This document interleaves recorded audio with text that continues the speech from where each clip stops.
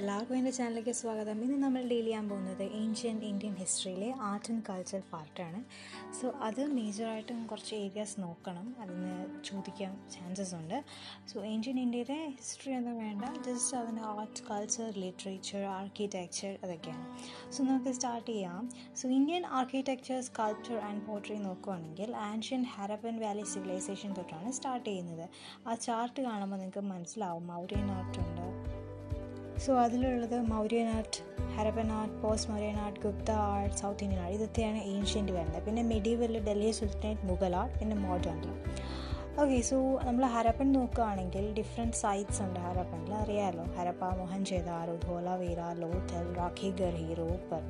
So ഈ സൈറ്റ്സിൽ എന്തൊക്കെ കണ്ടുപിടിച്ചു എന്നുള്ളത് അറിഞ്ഞിരിക്കണം. അതിൻ്റെ ഞാൻ പിക്ചേഴ്സ് ഞാൻ എൻ്റെ ചാനലിലെ ഗ്രൂപ്പിലിടും.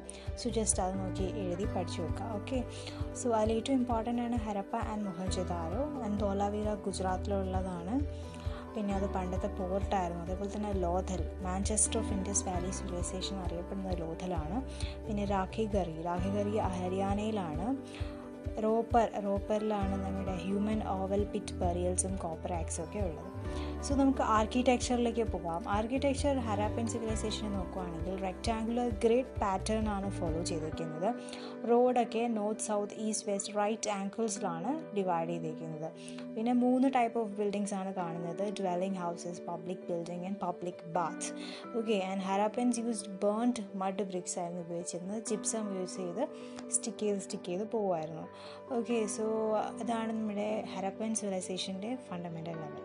പിന്നെ എല്ലാ സിറ്റിയിലും ഒരു സിറ്റാഡലും ഒരു ലോവർ സിറ്റിയും കാണും. ഓക്കെ, പിന്നെ അടുത്ത ഇമ്പോർട്ടൻറ്റ് ഫീച്ചർ എന്ന് പറയുന്നത് ഹരപ്പൻ സിറ്റിയിൽ എല്ലായിടത്തും പബ്ലിക് ബാത്ത് കാണും. നമ്മുടെ ഗ്രേറ്റ് ബാത്ത്, മൊഹൻജൊദാരോയുടെ ഗ്രേറ്റ് ബാത്ത് അറിയാമല്ലോ. സോ അവിടെ ഭയങ്കരമായിട്ടും സാനിറ്റേഷൻ, ഡ്രെയിനേജിനൊക്കെ വളരെ ഇമ്പോർട്ടൻസ് കൊടുത്തിരുന്ന ഒരു സൊസൈറ്റിയാണെന്ന് നമുക്ക് മനസ്സിലാക്കാൻ പറ്റും. ബിക്കോസ് ഹരപ്പൻ സിവിലൈസേഷനിൽ ഏറ്റവും കൂടുതൽ നമ്മൾ അറിയപ്പെടുന്ന അതിൻ്റെ അഡ്വാൻസ്ഡ് ഡ്രെയിനേജ് സിസ്റ്റമാണ്. ഇപ്പോൾ മോഡേൺ ടൈംസിൽ പോലും ഇത്രയും അഡ്വാൻസ്ഡ് ഡ്രെയിനേജ് സിസ്റ്റം കാണത്തില്ല. സെസ് പിറ്റ്സ് ഉണ്ടായിരുന്നു, അത് റെഗുലർ ഇൻ്റർവെൽസിൽ വെച്ചിട്ടുണ്ട്. പിന്നെ കിണറുകളുണ്ടായിരുന്നു. പേഴ്സണൽ പബ്ലിക്കിന് വേണ്ടി ഹൈജീൻ വളരെ ഇമ്പോർട്ടൻ്റ് ആയിരുന്നു. ഇനി അവരുടെ സ്കൾപ്ചേഴ്സ് നോക്കുകയാണെങ്കിൽ സീലാണ് ആദ്യം നോക്കുന്നത്. സീൽ എന്ന് പറയുന്നത് സ്റ്റിയറ്റൈറ്റ് എന്ന് പറയുന്നൊരു സോഫ്റ്റ് സ്റ്റോൺ കൊണ്ട് ഉണ്ടാക്കിയിരുന്നു. പിന്നെ അത് മാത്രമല്ല, ചേർട്ട് ഉണ്ട്, കോപ്പർ ഉണ്ട്, ഫിയാൻസ് ഉണ്ട്, ടെറാക്കോട്ട സീൽസ് ഉണ്ട്. ചില സമയത്ത് കോപ്പർ, ഗോൾഡൻ, ഐവറി വരെ കണ്ടിട്ടുണ്ട്. പിന്നെ ഇപ്പോഴത്തെ ആ സ്ക്രിപ്റ്റ് ഇതുവരെ ഡിസിഫർ ചെയ്തിട്ടില്ല, ഇപ്പോഴും എന്താണെന്ന് അറിയാൻ വയ്യ. പിന്നെ റൈറ്റ് ടു ലെഫ്റ്റ്, പിന്നെ ബൈ ഡയറക്ഷണൽ റൈറ്റിംഗ് ഒക്കെ ഉള്ള ഒരു കൈൻഡ് ഓഫ് റൈറ്റിങ്സ് ആയിരുന്നു ഈ സീൽസിലൊക്കെ കണ്ടിരുന്നത്. ഏറ്റവും കൂടുതലായിട്ട് നമ്മൾ കണ്ടുവരുന്നത് റൈനോസറസ്, ടൈഗർ, എലിഫൻറ്റ്, ബഫല്ലോ ഇതിൻ്റെയൊക്കെ പിക്ചറൈസേഷൻ സീലിൽ കണ്ടിട്ടുണ്ട്. പിന്നെ അനിമൽ അല്ലെങ്കിൽ ഹ്യൂമൻ ഫിഗറൻസ് ഉണ്ടായിട്ടുണ്ട്. പിന്നെ സീൽസ് വിത്ത് സ്വസ്തിക സൈനൊക്കെ പോലത്തെ സൈന് നമ്മൾ കണ്ടിട്ടുണ്ട്. Pashupati seal, unicorn സീലുണ്ട്. Pashupati seal വളരെ ഇമ്പോർട്ടൻ്റ് ആണ്. അത് സ്റ്റിയറ്റൈറ്റ് സീലാണ്. അത് മൊഹൻജൊദാരോയിലാണ് ഡിസ്കവർ ചെയ്തത്. അതൊരു human deity cross legged ആയിട്ടിരിക്കുന്നതാണ് figure. അത് ജസ്റ്റ് ഒന്ന് വായിച്ചു നോക്കുക, അത് ഇമ്പോർട്ടൻ്റ് ആണ്. അതിൽ ഏതൊക്കെ അനിമൽസ് ഉണ്ടെന്ന് ചോദിക്കാൻ ചാൻസ് ഉണ്ട്. ബ്രോൺസ് ഫിഗർ എന്ന് പറയുന്നത് നമ്മൾ ഒരുപാട് ഫിഗേഴ്സ് അവർ സ്കൾപ്ചേഴ്സ് ഉണ്ടാക്കും. അതിൽ ഏറ്റവും കൂടുതൽ ഉണ്ടായിരിക്കുന്ന സ്കൾപ്ചേഴ്സിൻ്റെയൊക്കെ ടെക്നിക്ക് എന്ന് പറഞ്ഞാൽ ലോസ്റ്റ് വാസ് ടെക്നിക് അല്ലെങ്കിൽ സെറേ പെർഡ്യൂ എന്നാണ് പറയുന്നത്. അതൊരു ക്ലേനെ ഫുൾ ഉരുക്കി എടുത്ത് ചെയ്യുന്ന ഒരു സംഭവമാണ്. അത് നമ്മുടെ മൊഹൻജൊദാരോയിലെ ഡാൻസിങ് ഗേളിൻ്റെ അത് വളരെ ഇമ്പോർട്ടൻ്റ് ആണ്. ആ ഒരു സ്കൾപ്ചർ അങ്ങനെയാണ് ലോസ്റ്റ് വാക്സ് ടെക്നിക്കിലാണ് ഉണ്ടാക്കിയിരിക്കുന്നത്. പിന്നെ bronze bull of Kalibangan. Terracotta എന്ന് പറയുന്നത് ഫയർ ബേക്ക്ഡ് ക്ലേ യൂസ് ചെയ്ത് സ്കൾപ്ചേഴ്സ് ഉണ്ടാക്കുന്നതിനാണ്. ബ്രോൺസ് ഫിഗേഴ്സിനെ കമ്പയർ ചെയ്യുമ്പോൾ ടെറക്കോട്ട സ്കൾപ്ചേഴ്സ് എന്ന് പറയുന്നത് കുറച്ചേ ഉള്ളൂ. പിന്നെ ഭയങ്കര ഷേപ്പും ഫോമും ഒക്കെയാണ് അതിന്. ഗുജറാത്തിലും കാലിബംഗാനിലുമാണ് കണ്ടിരിക്കുന്നത്. പിന്നെ മദർ ഗോഡസ് ഫിഗറൈൻ ടെറോക്കോട്ടയിലെ ഫിഗറൈനാണ്. ഓക്കെ, NCERT വായിക്കുമ്പോൾ നിങ്ങൾ ആ പിക്ചേഴ്സ് കാണും കൃത്യമായിട്ട്. ഇത് ജസ്റ്റ് ഒരു ഐഡിയ എന്തൊക്കെ വായിക്കണം എന്ന് പറയാൻ വേണ്ടിയിട്ടാണ് ഈ ഒരു ലെസൺ ഇട്ടേക്കുന്നത്. ഓക്കെ, ഇതിൻ്റെ സ്ലൈഡ്സ് എല്ലാം ഞാൻ PDF രൂപത്തിൽ ഞങ്ങളുടെ ക്ലാസ്സിലിടും. KS വാരിയേഴ്സ് ഫോളോ ചെയ്താൽ നിങ്ങൾക്ക് മനസ്സിലാവും. ഓക്കെ, സോ ടെറാക്കോട്ട ഫിഗറൈൻസ് ആണ് നമ്മൾ പഠിച്ചത്. അടുത്തത് നമ്മൾ നോക്കാൻ പോകുന്നത് അവരുടെ പോട്രിയാണ്. 2 കൈൻഡ്സ് ഓഫ് പോട്രി എന്നുള്ളത്, പ്ലെയിൻ പോട്രിയും പെയിൻറ്റഡ് പോട്രിയും.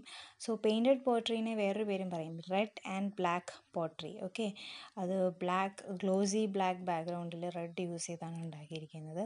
3 പർപ്പസസിനാണ് പോട്ട്സ് യൂസ് ചെയ്യുന്നത്. ഒന്നെന്ന് പറഞ്ഞാൽ ഹൗസ് ഹോൾഡ് പർപ്പസ്, രണ്ടാമത്തത് മിനിയേച്ചർ വെസൽ, അത് ഡെക്കറേറ്റീവ് പർപ്പസ്, മൂന്നാമത്തേത് ഈ ഹോൾസ് ഉള്ള പോട്രിയാണ്.